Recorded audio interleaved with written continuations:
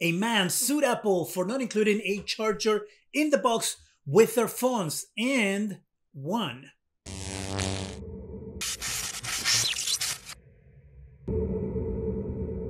Hi, welcome to Zgadgetreview. Let me take you back to a couple of years when Apple decided they were going to be an environmentally friendly company. And one of the steps that they were going to take for such environmentally friendliness was that they were going to remove the chargers out of the boxes of iPhones. They said that this would lower their carbon footprint. Not only that, but also the waste that chargers might create. There was a lot of people who were skeptical about it. There was a lot of people who celebrated the move. But in reality, the move wasn't really for the environment. The move was really for Apple's pocket, because they knew the people who bought a new iPhone for the first time will be forced to purchase a charger from them or a charger from a third party, which, by the way, Apple gets a cut out of those sales because whatever technology is being used by third parties is being given from Apple. So Apple gets a cut, a royalty, if you will, for the sale of that product. So all around, Apple makes money no matter what. The real reason why they did it is because in their shipping, they could fit more phones, just like other companies like Samsung and Google, for example. You have the boxes for a phone that is super, super thin. If you add a charger here, the box gets fatter, so it will probably be something like this. And this small amount of space between what the box would be and what the box is now means that you can put more phones on top of each other. So when you're shipping out devices, you get more out to the public, meaning that you can sell more, you can ship more for less money. Therefore, you end up making more money in your bottom line. This takes us all the way to Brazil, where a man bought an iPhone. And once he bought the iPhone and opened the box, he realized that there was no charger in the box. And he was like, hold on, how am I supposed to charge this thing without a charger? And then he realized, I have to buy a charger to charge the device that I just spent a lot of money on purchasing. This is not right, this is unfair. And so he took his case to court, where a judge agreed with him and awarded him $1,075 against Apple. Now, this might not sound like a lot of money, but it's still a win for the little guy against a gigantic corporation. And of course, that corporation, aka Apple, can turn around and appeal it and, try to not pay the guy $1,000. But there is precedence on Apple not doing the right thing, especially in Brazil, because on March of last year, they were fined $2 million for false advertisement and not including a charger. So this isn't the first time that Brazil is going against Apple. The Consumer Protection Agency in Brazil's Sao Paulo state has fined Apple $2 million for failing to include chargers within iPhone 12 boxes. According to 9to5Mac, Procon SP says Apple engaged in misleading advertisements selling a device without a charger on unfair terms. The reason why the judge agreed with the individual who filed the lawsuit and awarded him the money is because Brazil has a law where tie sales are prohibited. By tie sales, it means that you cannot sell a product that requires a separate purchase in order to make that product work. In this case, buying an iPhone without a charger means that the iPhone technically doesn't work. So if you're selling an iPhone without a charger and you have to go and buy a charger separately to make that iPhone work, then that's considered a tie sale. And I guess Apple could argue that they include a cable in the box.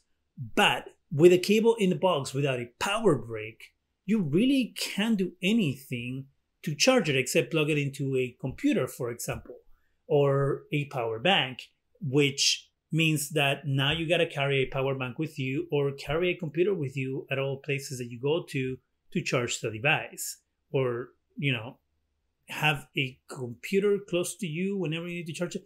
It just doesn't make sense and is inconvenient for the person who owns the device to have to figure out a way to charge their device, right? Because think about it. If you bought a TV and the TV just came with a TV without a power cable because you had to buy a power cable because the company decided that, hey, we're going to be environmentally friendly and we're not going to include a power cable in our box, then you will be like, hey, hold on, what?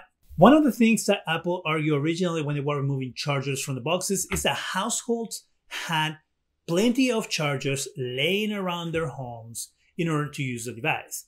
And that can be true if you are a long-standing customer of Apple, right?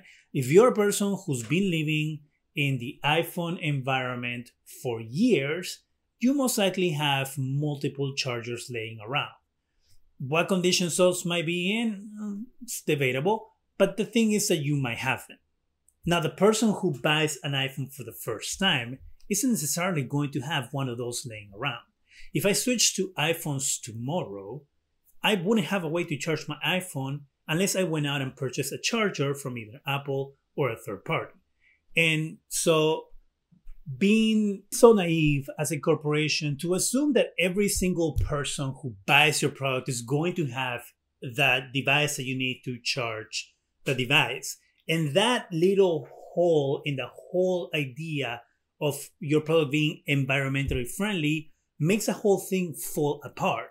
Because that means that I will have to go buy a new power brick, which supposedly is going to become trash or affect the environment in a negative way, in order to be able to use your phone. It makes sense that the guy has won his lawsuit against Apple. Now, will this make Apple change their ways? I don't think so. $2 million that Brazil fined them is nothing to a company that made $6 billion because they don't include chargers in their boxes anymore. $1,000? Of course not. $1,000 is like a penny to them. So while this is good news to have, while this is good precedent that there's people out there that aren't happy with the fact that Apple isn't including chargers, and not only Apple, right? To give you an idea, in Brazil, the iPhone costs $1,630. So you're spending $1,630 on a device, and then you gotta go out there and buy a charger that might cost a lot of money because a charger from Apple isn't cheap. The other issue is that if you don't have enough money to spend on a charger, right? You don't have $40 to spend on a charger when you already spend over $1,000 on the phone, then you might buy a cheap charger. And if that cheap charger fries your phone, Apple isn't going to replace the phone for you. They're not going to be like, hey, sorry we didn't include the charger in the box. Sorry you had to go buy a cheapo charger that fried your phone. They're just going to say, hey, guess what? You shouldn't have used a charger that wasn't approved by us. Sorry, you want a new phone? You gotta buy a new one. Why does this happen in countries that are not the US? Why isn't the US doing something like this? Why aren't people out there in the US who are getting together and saying, hey, you need to include a charger in the box? This whole idea that you're doing stuff for the environment is a bunch of BS. Put your chargers in the box and sell us the phone as a complete package as it should be, instead of trying to get away with the fact that you can ship more devices and make more money out of your environmentally friendly message.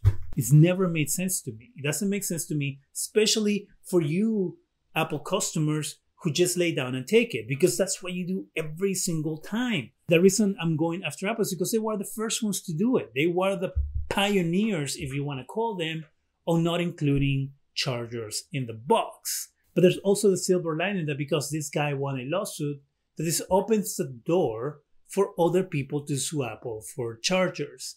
And if that happens, then that will probably show Apple that they need to start including chargers in their boxes and reverse some of the practices that they have been putting in place. I'm not going to hold my breath because it's Apple, and Apple has a way of not giving a crap about what their customers want or feel. They just charge forward and they're like, you know what?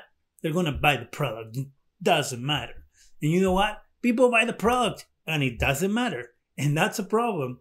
And that's a problem that you as a Apple consumer need to change. Do you think that Apple will change their ways when it comes to chargers in the box? Do you think that this will make it so more people actually get together and try to file a, let's call it, class action lawsuit against Apple for their horrible anti-consumer practices? Because technically that's what it is at the end of the day. Let me know in the comment section. That is it for me. Go ahead and subscribe. Give us a thumbs up if you have the channel. Go ahead and hit that bell so you can be reminded every time we have new videos, or be informed, or to let you know every time we upload videos. God, I completely forgot what I usually say on that line. So this will be a little different. Thank you very much and have a good day.